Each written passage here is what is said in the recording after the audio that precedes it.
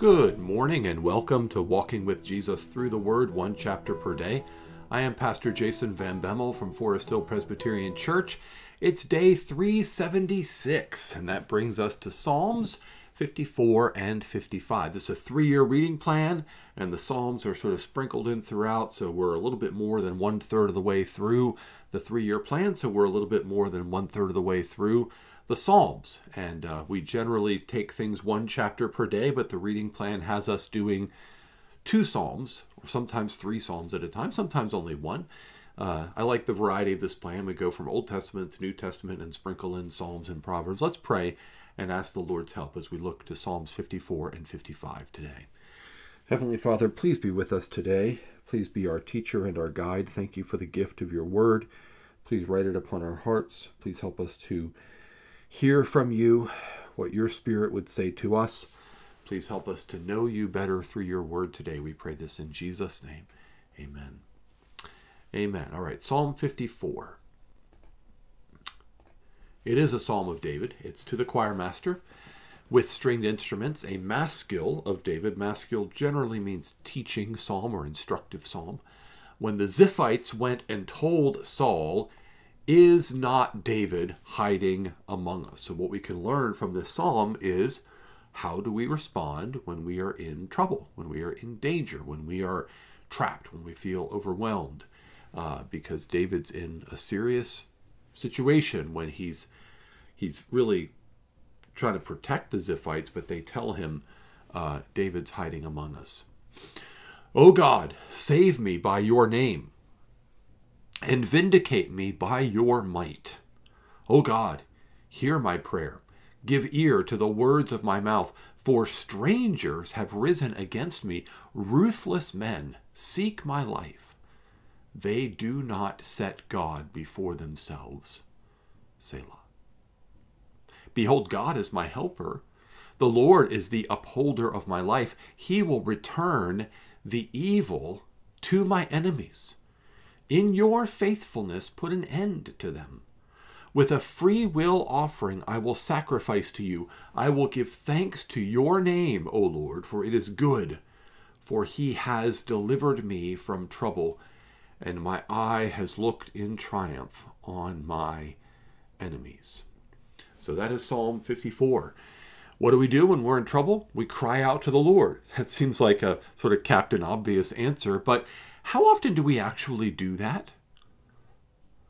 Or how often do we try to fix things ourselves, try to make things work, try to manipulate circumstances, try to figure out a way out? And then, if all else fails and we absolutely can't manipulate, control, scheme, plot, plan, then we turn to the Lord. David is called a man after God's own heart because that's not what he does. He doesn't do that. He turns to the Lord. What does he ask? He asks for the Lord to save him and vindicate him, to hear his prayer. He confesses that God is his helper and the Lord is the upholder of his life. We have no help but what comes from the Lord. Every good and perfect gift comes from him. Every bit of help we receive in life is really from the Lord. If we belong to him, we are in his hands and we need to trust him. We may be in danger, whatever that danger may be. It may be from slander. I've been slandered before. Part of being in leadership positions within any organization is that you're probably going to be slandered. People are going to second guess your motives. People are going to say mean things about you behind your back. People are going to question you, challenge you. It's part of what happens. I've never been in a situation like David where people were hunting me down for my life, but maybe you've been slandered. Maybe someone's gossiped about you. Maybe someone's spread rumors that weren't true. That hurts, right? That old saying, "Sticks and stones may break my bones, but words will never hurt me." That's a lie, right? Words can often hurt worse than sticks and stones, especially if they come from people we've trusted in and who are talking about us and spreading lies about us. That can happen. Maybe the trouble comes from a cancer diagnosis or some chronic illness that is debilitating, or maybe the trouble comes from a family conflict. Many people, we've come through the holidays and we're into a new year. Many people are breathing a sigh of relief that they don't have to be around their families for a long period of time, because being around their families is very stressful. I'm thankful that that's not the case for us. We have been blessed with good families that we enjoy spending time with. But many people don't have that. Many people dread family gatherings, and it's just conflict and turmoil, and then, they can't wait to get away. But whatever the situation is, if you belong to God by faith in the Lord Jesus Christ, God has already saved you from your greatest enemies, sin and death, and he will rescue you. And so David looks in faith. He says, with a free will offering, I will sacrifice to you, and I will give thanks to your name, O Lord. And then he looks forward and says, you have delivered me from every trouble, and my eye has looked in triumph on my enemies. I believe David wrote this before he actually saw that deliverance, but he is by faith anticipating that the Lord is going to do this, and so he's looking in faith upon what the Lord has done. Psalm 55, another maskil of David, written to the choir master with stringed instruments. We don't get a life circumstance background for this, but it comes from David's own life. One of the things we can learn from the Psalms is that when God brings us through something, the benefit and the blessing of that should not be for us alone, but for others around us. And so we should learn to take our trials and our triumphs, our struggles and our rescues, and turn them into opportunities to instruct others. And that's what David does for us in the Psalms. Give ear to my prayer, O God. Hide not yourself from my plea for mercy. Attend to me and answer me. I am restless in my complaint, and I moan because of the noise of the enemy, because of the oppression of the wicked. For they drop trouble upon me, and in anger they bear a grudge against me. My heart is in anguish within me. The terrors of death have fallen upon me. Fear and trembling come upon me, and horror overwhelms me. And I say, oh, that I had wings like a dove. I would fly away and be at rest. Yes, I would wander far away. I would lodge in the wilderness. I would hurry to find a shelter from the raging wind and tempest. Destroy, O Lord, divide their tongues. For I see violence and strife in the city. Day and night they go around it on its walls, and iniquity and trouble are within it. Ruin is in its midst. Oppression and fraud do not depart from its marketplace. For it is not an enemy who taunts me, then I could bear it. It is not an adversary who deals insolently with me, then I could hide from him. But it is you, a man, my equal, my companion, my familiar friend. We used to take sweet counsel together within God's house. We walked in the throng. Let death steal over them. Let them go down to Sheol alive. For evil is in their dwelling place and in their heart. But I call to the Lord, and the Lord will save me. Evening and morning and at noon I utter my complaint and moan, and he hears my voice. He redeems my soul in safety from the battle that I wage, for many are arrayed against me. God will give ear and humble them, he who is enthroned from of old, because they do not change and do not fear God. My companion stretched out his hand against his friends. He violated his covenant. His speech was smooth as butter, yet war was in his heart.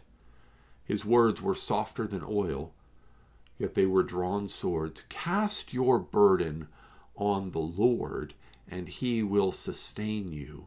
He will never permit the righteous to be moved. But you, O God, will cast them down into the pit of destruction. Men of blood and treachery shall not live out half their days. But I will trust in you.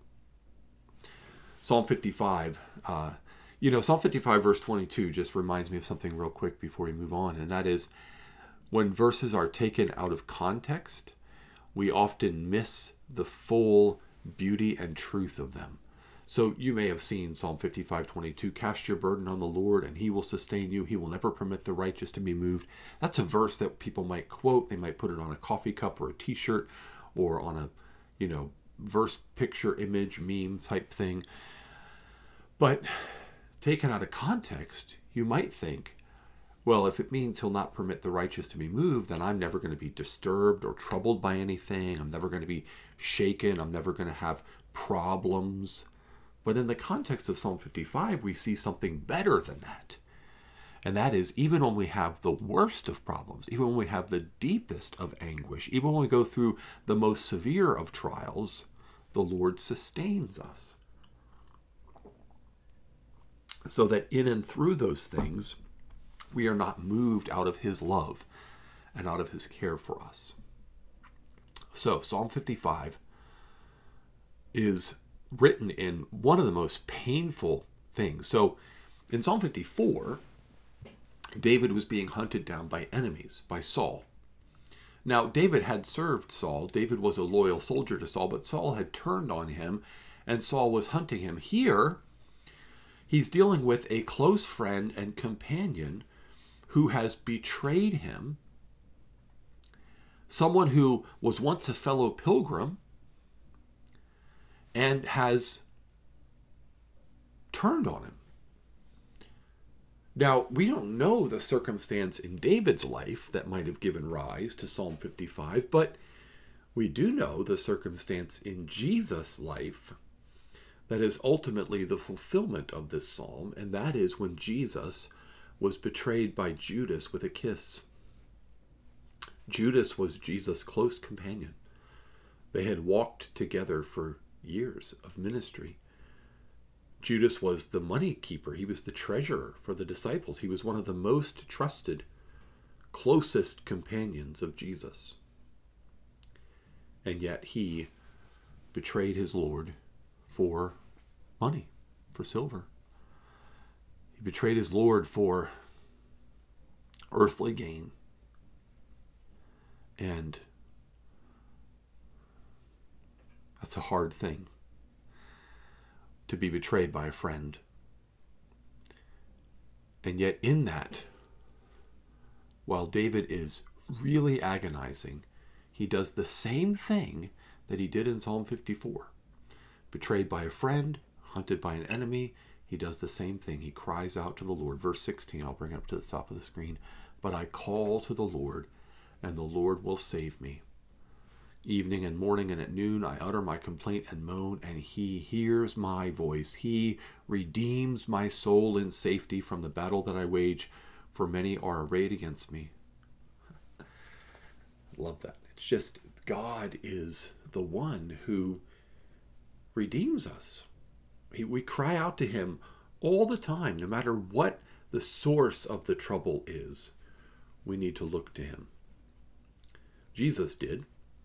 Ultimately, all the Psalms point us to Christ. Christ, we know, would go away for overnight sessions of all-night prayer. He would go away early in the morning to seek out a desolate place where he might be by himself to pray. Jesus sought the Lord, his Father, earnestly in prayer, regularly, faithfully. And he was delivered out of all of his trials. Jesus suffered all the same trials and troubles that we do. He was pursued by an enemy. The rulers of his people, who should have protected him and who should have seen his faithfulness, instead pursued him, like King Saul pursued David. Jesus was pursued by the Sanhedrin and crucified under Pontius Pilate. And then just as David was betrayed by close companions, Jesus was betrayed by Judas. He suffered in all the ways that we suffer, and yet without sin, because he always sought his Father. He always trusted in the Lord, and he was brought through the trouble. And that's ultimately our image. When we get back to verse 22 that I quoted at the beginning, looking at Psalm 55, it's not that God saves us from being in trouble, but he saves us through trouble. Jesus went into the grave before he was resurrected. And we will go into the valley of the shadow of death and through the valley of humiliation and through troubles and trials. The cross precedes the crown. Let's pray. Father in heaven, thank you for your faithfulness to us, and thank you for your Son, our Savior, the Lord Jesus Christ. We praise you for his salvation. We praise you for his faithfulness. Help us to be like Jesus. Help us to have a heart that seeks you no matter what we are facing. We pray this in Jesus' name and for his sake. Amen. Well, that's Psalm 55 and 56. Hope it was a blessing to you, and I hope you have a blessed day in the Lord.